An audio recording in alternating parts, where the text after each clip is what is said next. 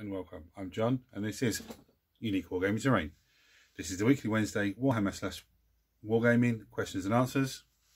This is an off the cuff video, guys. For those of you who are new here, what does that mean? I film and I upload. I don't edit nothing. As you can see, I started messing up there.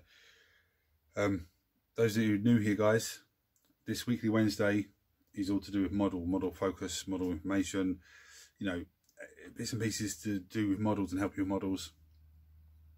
I might talk about painting tips here and then show you on a painting video those tips, because it's like talking about something but actually showing you, you know, those of you regular here, guys, I feel the love. Now, some of you thinking, John, you're a bit weird off camera. In front of me, I've got a tray full of paint stripper, because I've got some lead models in there that the paint, the white spirit wouldn't take it off, so I'll just put them in that to get rid of it, get the paint off of it. Behind me, I've got this week's terrain build, which is insane, undersprayed. Okay, not the whole thing, just parts of it, because if you're, you know, you see a few videos here, you'll see I can make the same mistake again. I glue something together, make it together, and then the underneath is still not painted. I have to struggle to get in there. So before I do that, I'm underspraying all underneath, and that's insane. What I'm building is going to be insane. Just seeing me try fit it together is like, wow, that's, you know, that's the hardest part, and that's pretty good. Now, there's a few updates for you guys this week. I have a few simple questions to answer, and I have something to show you as well. Now, let's start with the first update. If you recall, last week I was waiting for UPS to come with my codexes. They lost them again. They lost them. They've lost them twice now. So I actually went into Warhammer in Dublin and spoke to your man in there, and he said to me, contact head office, and they will, you know, they'll chase you up and sort it out. If worst case scenario, they'll send copies to the store, you know, bits and pieces that you want to the store, and you come to the store and pick it up, which is a lot better. But during lockdown, you can't do that because the store's closed. So that's where I'm at with that. Imperium magazine. Now, I've been told, my main man told me, aka the movie nut, he told me the 25th of August. You know, so we're both like, oh yeah, can't wait for it. Now I know it's coming. I didn't know date until he told me. So guys, if you haven't subscribed to the Imperium magazine, there's two things you need to do. First thing is check see if it's coming to your area, because some countries are not getting it, which is a shame because it's absolutely insane. And the second thing is look at what's in it, because if you play, say for example, orcs, there's no orcs in there. You can get them on the premium pack, which is absolutely an amazing thing as well, but they don't come in the basic, you know, basic what's coming in. For those of you who don't know, it's going to be a weekly magazine.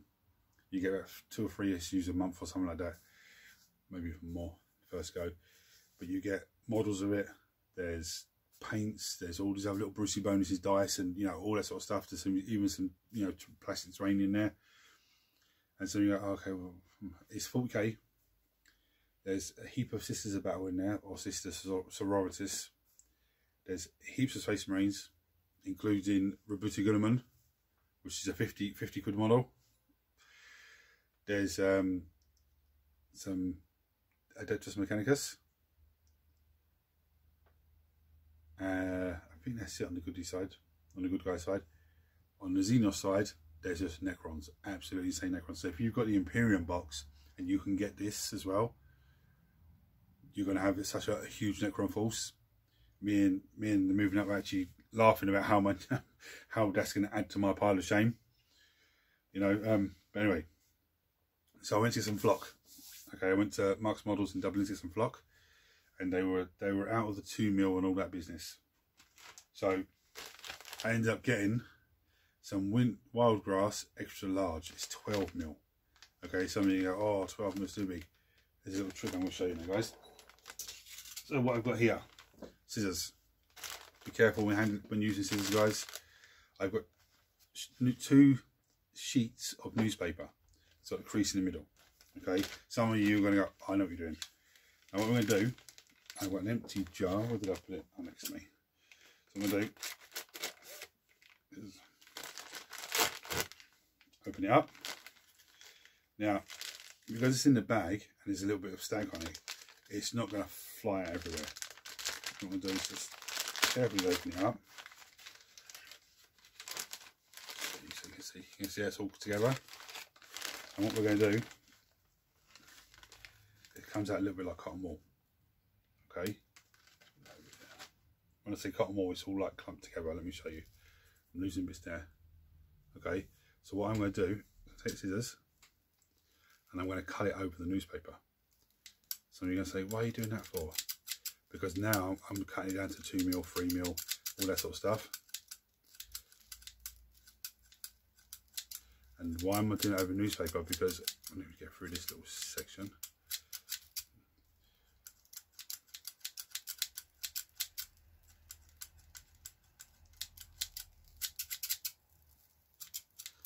Yes, some of it is going to fall out of your hands and land, you know, in the newspaper, but that's good. I'll tell you why in a second, because let me just get this last few bits.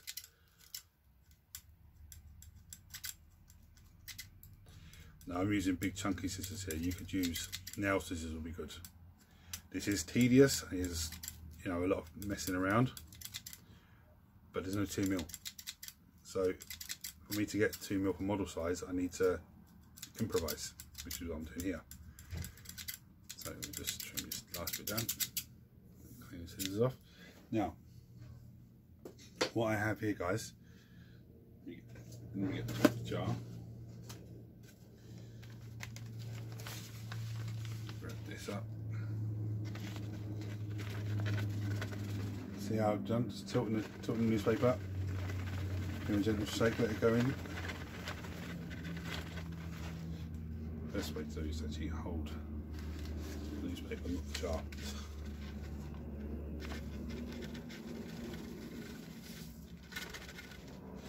Right, so now they've got a nice little bit in there. Now some of it is still, you know, quite big. Some of it is I've gone back together. But look, you can see that falling down. It's all small pieces falling down. Okay. So all I'm going to do, not now obviously, I'm not going to do it on camera, but I'm going to keep working away. I'm making that smaller and smaller and smaller. So I have little bits like that. Okay. Now my estimation, this is me looking at eyesight. There's probably somewhere between 4 to 5mm, somewhere in that area, strands. So that's pretty good. So a nice big bag of 12mm, and all I have to do is cut it down, trim it down. So what I'm saying to you guys, if you go to get flock, you know, static grass, and they don't have the 2mm or the 3mm, 4mm or something like that, then get the bigger one, okay, and then just trim it down. Just keep trimming it down, keep trimming it down, keep trimming it down. Over a newspaper, you can pick it up and pour it straight into your container. Now, what I could do with this as well is I could have the newspaper set out, I'd get my sieve, pour it into the sieve, and then just work it through the sieve. So again, it breaks up even more. It's not going to break up much, but it is going to break it up and separate it out a bit.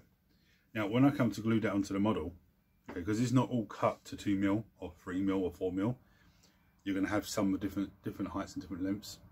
So when I glue it to the model, it's all going to be like clumps of grass as it should be. Instead of like nice little clumps, it's going to be all over the place. Very, very sneaky.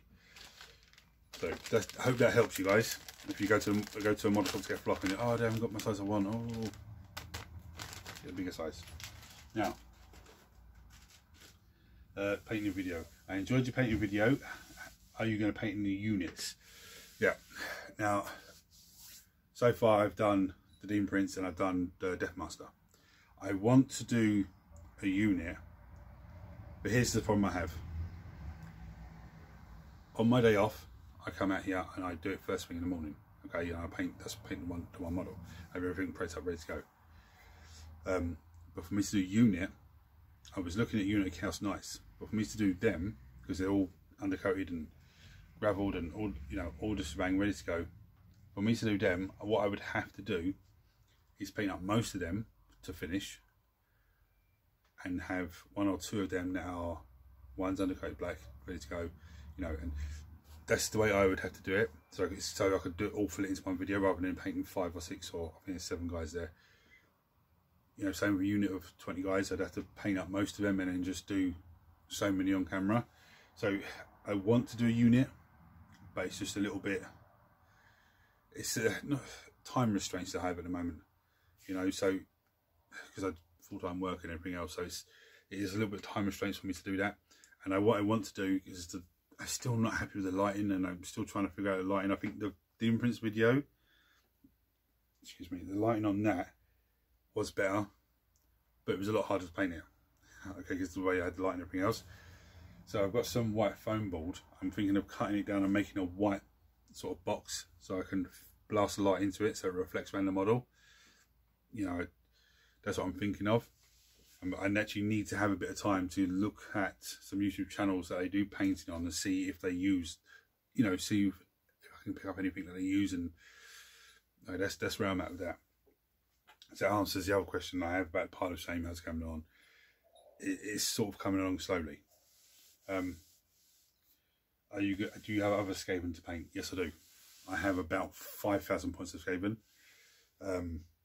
Quite a lot of it is body, legs, you know, or body, legs, head, arms, no tail, you know, that sort of thing. I have heaps of models from the 8th edition Warhammer box game, Skaven. I have the high elf stuff, and I'm not going to paint that. I'm actually thinking about giving that on a giveaway. And I also come across a heap of Black Library books that I haven't read. I'm never going to read. They're just sitting in a storage box. I'm probably going to do them on the giveaway as well. So talking about giveaways, guys, if you haven't seen the July giveaway video, scroll down and have a look. All you need to do on that video is like it, make sure you subscribe to the channel, and comment on there to say which piece of terrain you want to go in for. Now, a few people have liked it, but no one's commented anything. My guess is people are going to wait till the last minute and try and just jump on the last minute. Don't do that, guys. Chuck it in there now, because I'll tell you why, if you leave it to the last minute, you'll end up forgetting about it, or something will happen and you won't be able to get to, you know, to get to your phone or your computer and do it. So just chuck a comment on it now, what piece of terrain you want. You've liked the video, you subscribe to the channel, you know,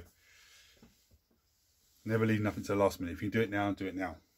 Okay, guys, I also want to say a big thank you to everyone, because I have 46 subscribers now. Absolutely fantastic. You know, the channel's just growing very, very nice. Well done, everyone. And if you're new here, guys, you know, join us, hit the buttons and join us. So I hope some of this has helped. I actually wanted to this week. I prepped him up ready to do it, and you know, so much has gone on and I forgot about him, and so I've just seen him going, oh no. I wanted to show you feathers. So I've spoken about how to paint feathers before, and cloaks, you know, and magic swords, magic weapons. But he's got a power sword, so I can show you how to do that as well. It's the same sort of thing. I will probably do that next week, okay? As well as answer some questions, if nothing else pops up. There's a lot of things going on. So that's for next week. Guys, if you like this video, please like, share, subscribe, turn on your notifications, and I'll see you next week. Take it easy, guys.